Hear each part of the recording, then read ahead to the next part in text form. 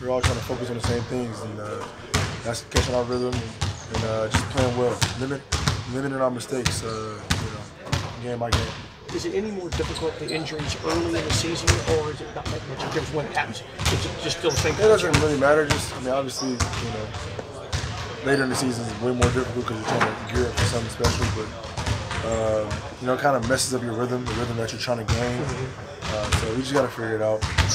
But like I said, other guys like Michael and Gary, Isaiah, young guys get an opportunity to play and learn the game of basketball. Is Michael Carter-Williams Raymond? He's going to be in the starting lineup.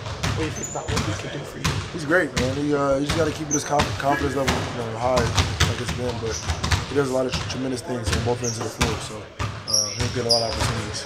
He's more likely to create off the dribble if someone closes out, as opposed to a guy who's just going to catch and shoot. Yeah. Do you then look to do something different in that you can get the ball back as opposed to the shot just going right up? You're going to keep asking the same question. I'm going to keep telling you. I never do nothing different. The same question. I do the same thing every game.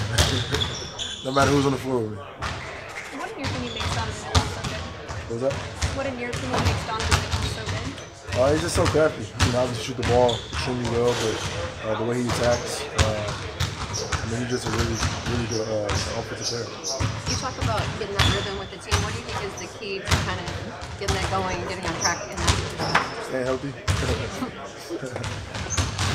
The Jazz did very well last night by just completely packing the paint, and the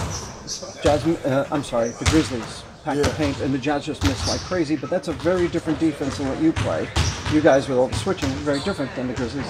Are there things you can take away from what worked last night and apply that tomorrow night? Well, I didn't see the game, but the Jazz has a lot of really good three-point shooters.